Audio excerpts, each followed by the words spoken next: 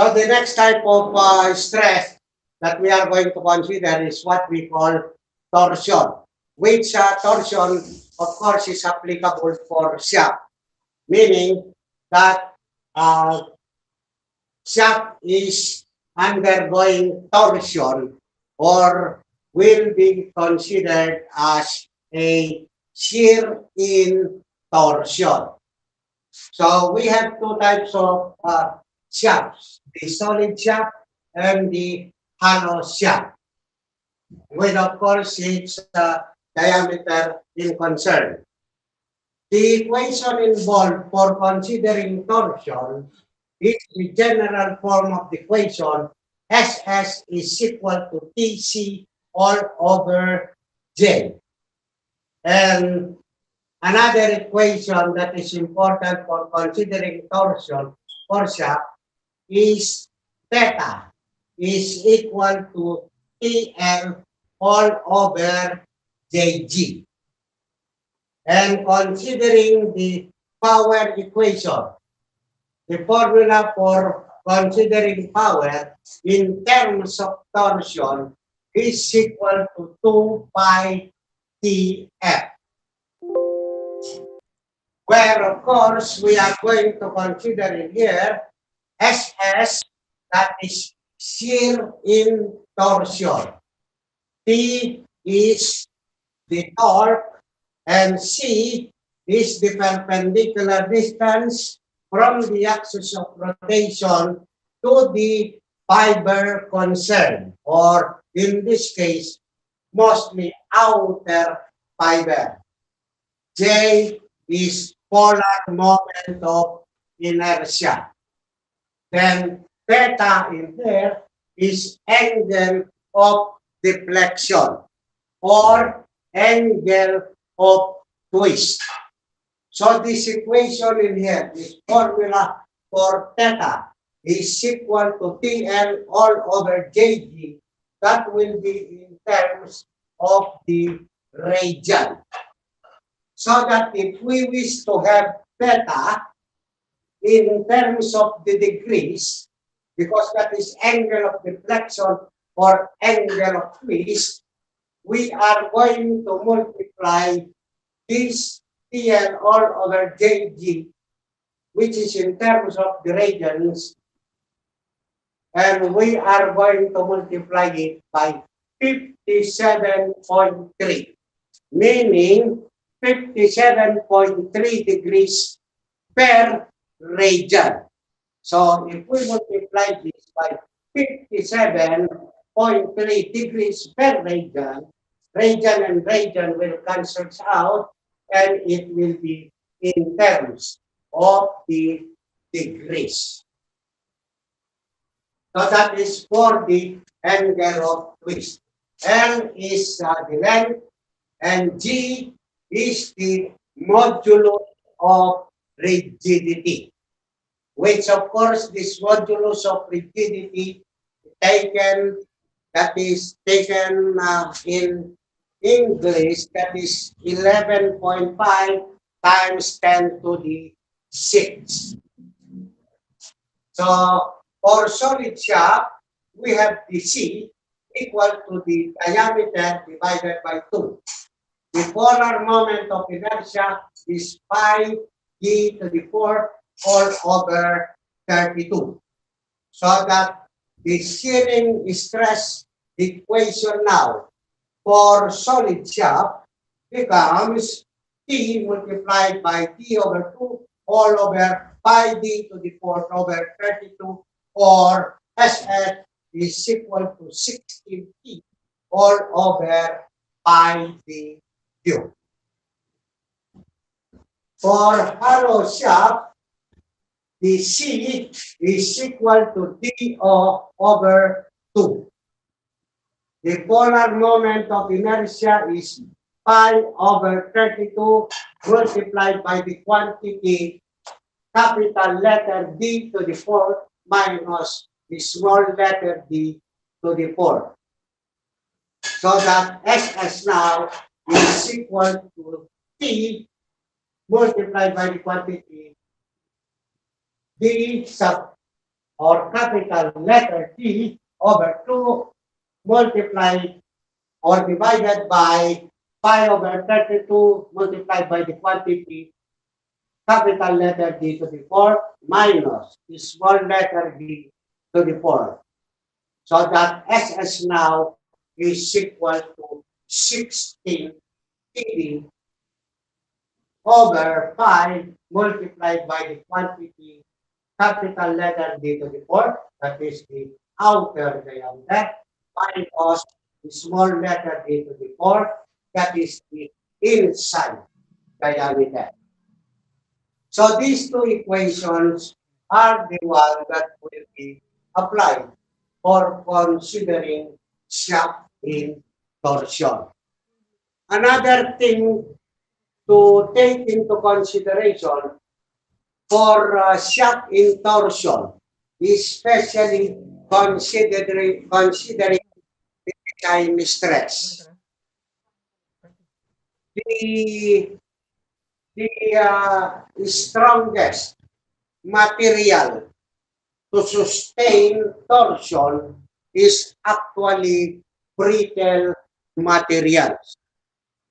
But there are some books which tries to consider that is the property in terms of the yield. That is a question mark on my part. It is stated that the best material for shafting is the brittle material. And I haven't seen any shaft made of a ductile material. Mostly, they are casted material. So when a material is called as a cast material, that will for sure a brittle material. So I don't know why they still consider the yield property of the material when the brittle material will not have a property in terms of the yield strength. So that is a question, but by principle and by equation, we can always consider it having the yield strength. But I am, as I have stated, having a problem with that.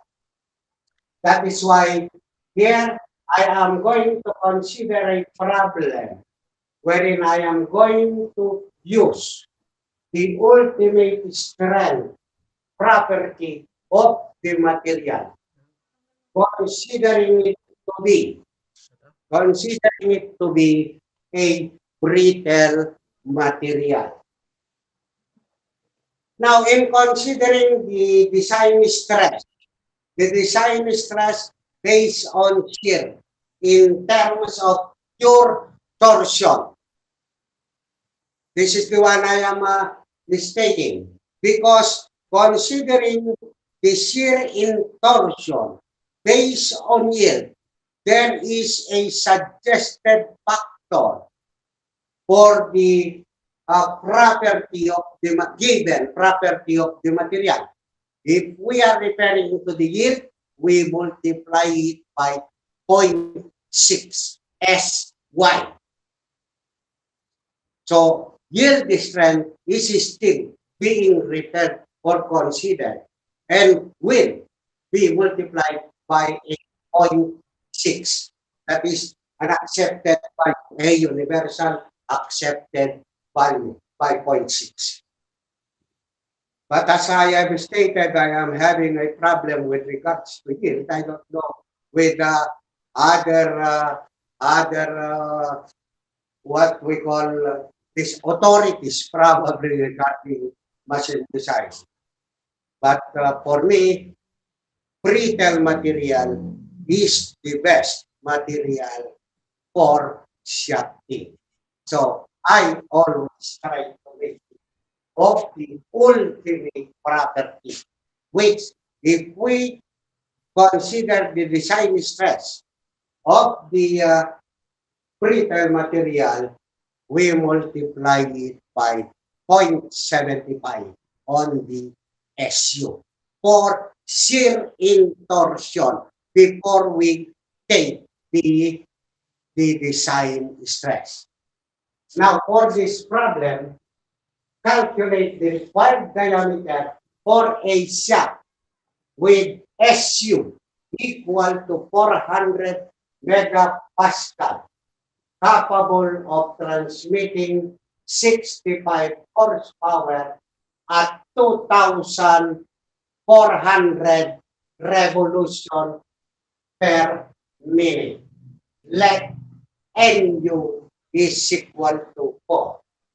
Now, in this particular problem, not if we try to have a problem where English system of units is involved, so that the ultimate strength property that will be given on the material will be taken from a certain table. But in this problem, was indicated that the ultimate strength is equal to 400 megapascal. I am made to understand that the 0.75 factor was already taken into consideration. So that if this is the ultimate strength, where 0.75 factor has been taken equal now to 400 megapascal, that is where we are going to consider our design stress based on ultimate. So it will be 400 megapascal divided by 4 will give us a 100 megapascal design, that is design stress based on ultimate. That is shear stress in torsion. So the design stress we will have is 100 megapascal. For the torque, which is equal to power over 2 pi F. So meaning that is power in there over 2 pi F. F is actually the frequency or the revolution per minute. Now, the unit of power is given in terms of the horsepower, which is a unit used in English system of unit. So what we are going to consider now, because problem is a mixture of unit. There is a SI system of unit, and we have an English system of unit. So there must be a conformity with the unit involved. Here we have it in terms of the megapascal, so that the torque we are going to have must be in the SI system, such as Newton meter. So this 65 horsepower converted to a SI unit, where the conversion factor we are going to consider here is that there are 746 watts. 746 watts per horsepower. So that is 746 watts per horsepower. So that horsepower and horsepower cancels out. So the remaining unit we have is watts in here. That is a unit of power divided by 2 pi F. So that is 2 pi multiplied by the revolution per minute. This is again 2,400 revolution per minute. So, the revolution term here is automatically cancelled out by the term 2 pi. One revolution is actually equivalent to a radian, which 2 pi here is also a radian unit. So that is revolution, and the 2 pi revolution automatically cancels out. So that is per minute in here. So we convert the unit, which is terms of the minute, in terms of the seconds.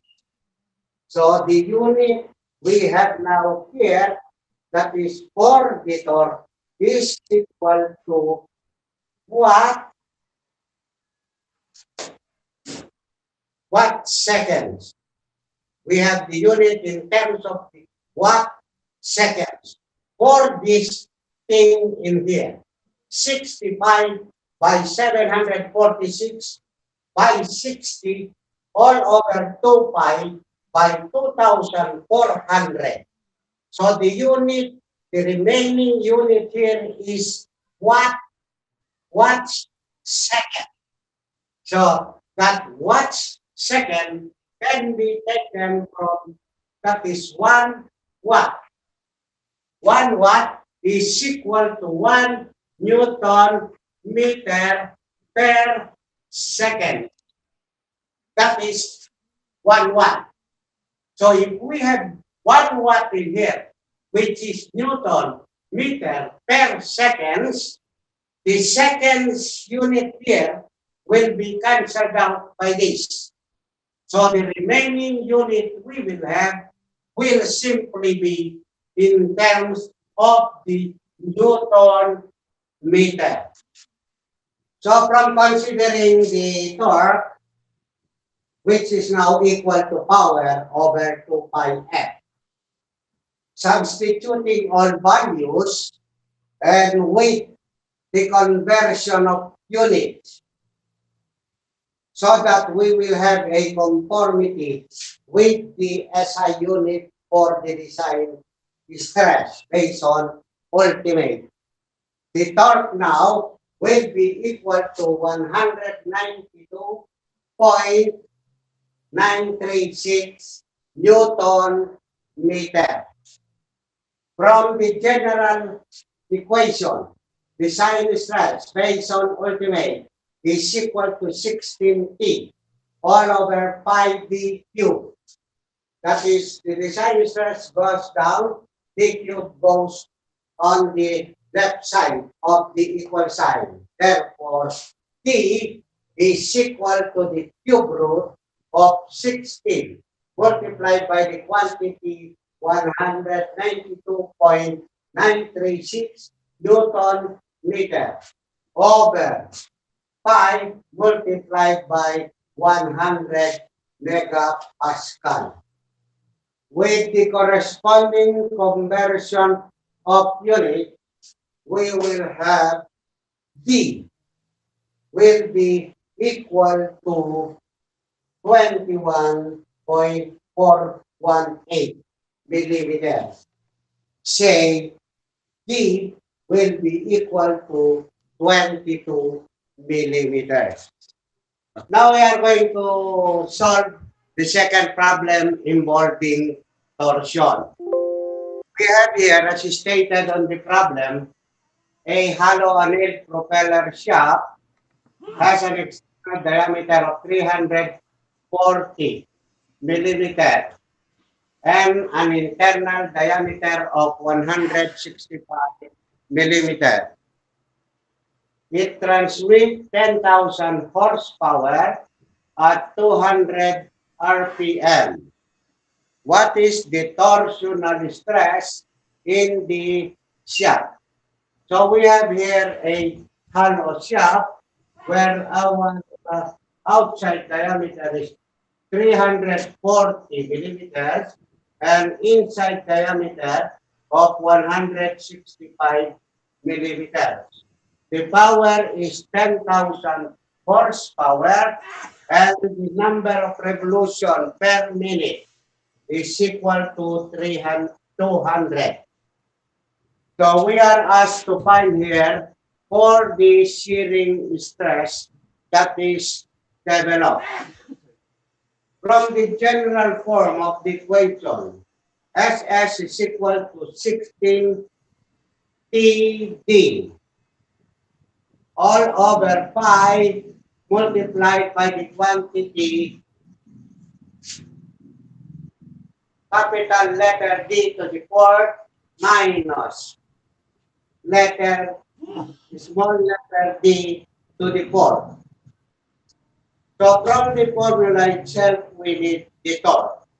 So the torque now can be taken from the power, where we have the power is equal to 2 pi Tm.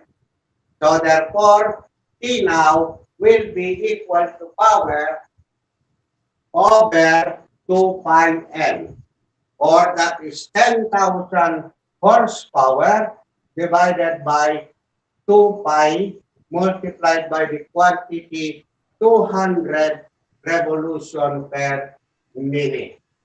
So that is the 10,000 horsepower converted to watt. That is, we have 746 watt per horsepower. So that is horsepower and horsepower cancels out. The remaining unit will be in terms of the watts. Now we have here 10,000 multiplied by 746 watts. 1 watt is equivalent to a Newton meter per seconds. So that watt and watt can be cancelled out. What remains now is the Newton meter per second divided by 2 pi multiplied by the quantity 200 revolution per minute. The revolution term in here is automatically cancelled out by the 2 pi term. And the minute unit here will go up in here so that we can have T equal to 10,000 multiplied by 746 Newton meter per seconds. Or that is Newton meter per seconds with a minute and minute here, that is 60 seconds per minute. So minute and the minute cancels out. The seconds and the seconds cancels out. The remaining unit will be in terms of the Newton meter, all over 2 pi by 200. And we will have it at 356.188 kilonewton meter. So therefore, we can have the shearing stress in torsion equal to 16 multiplied by the torque 356.188 kilonewton meter multiplied by the outside diameter 340 millimeters multiplied by the or divided by pi over multiplied by the quantity 340 millimeter to the fourth minus 165 millimeter to the fourth.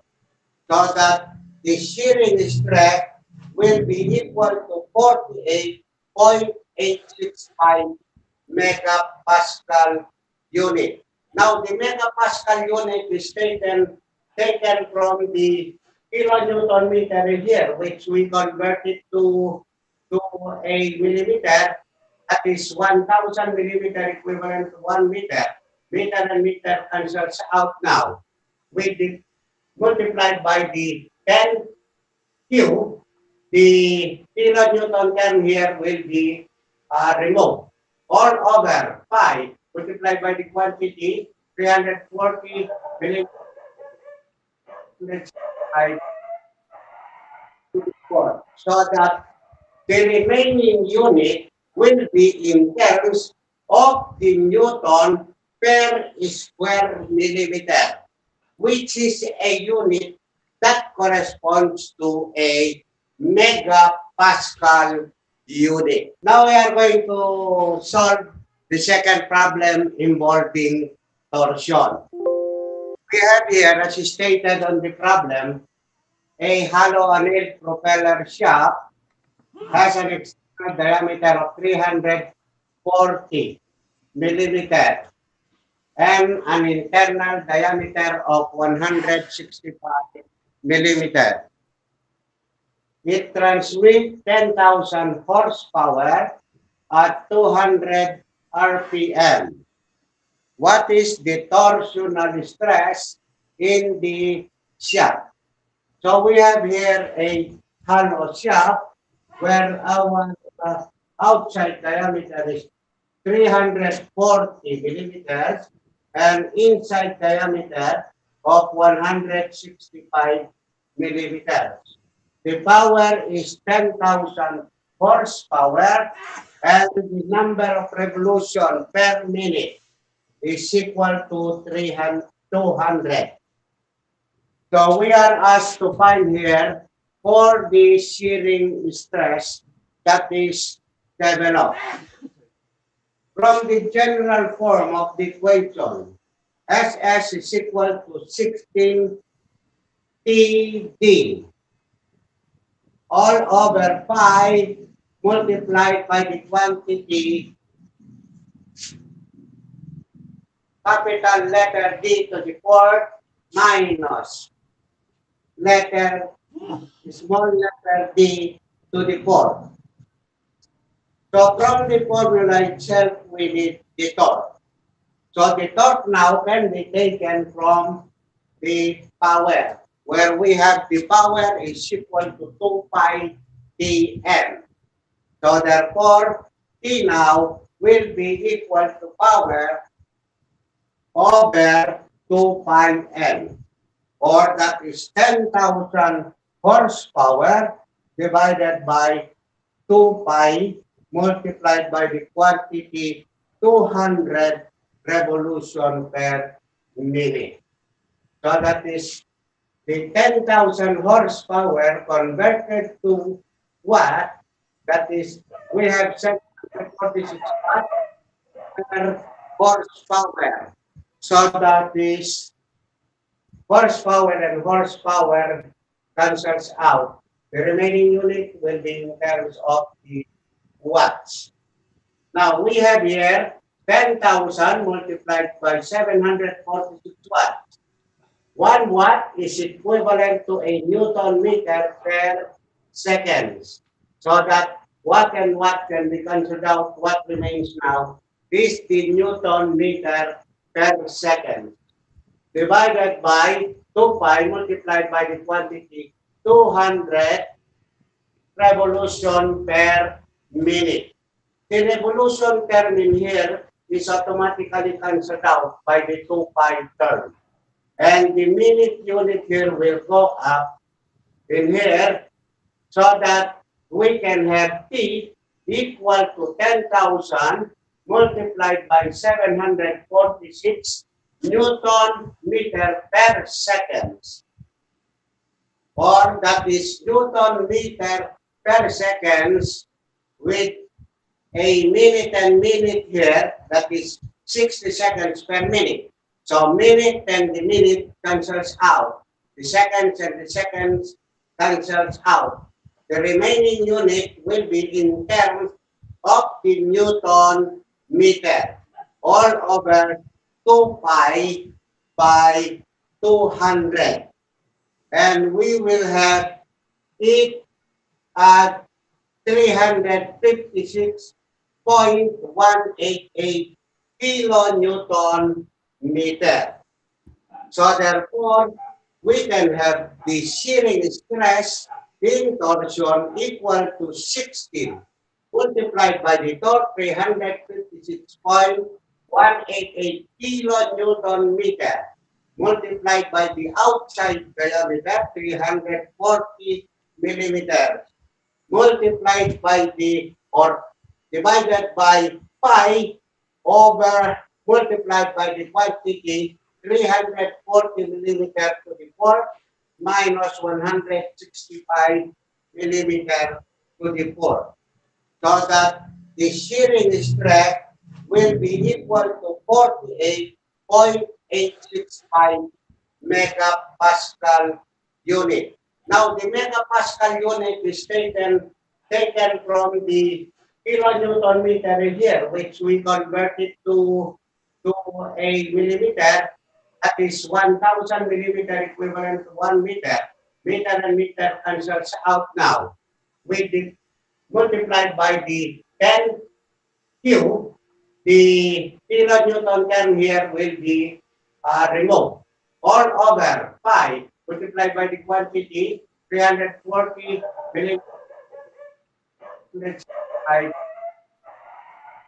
4. So that the remaining unit will be in terms of the Newton per square millimeter, which is a unit that corresponds to a megapascal unit.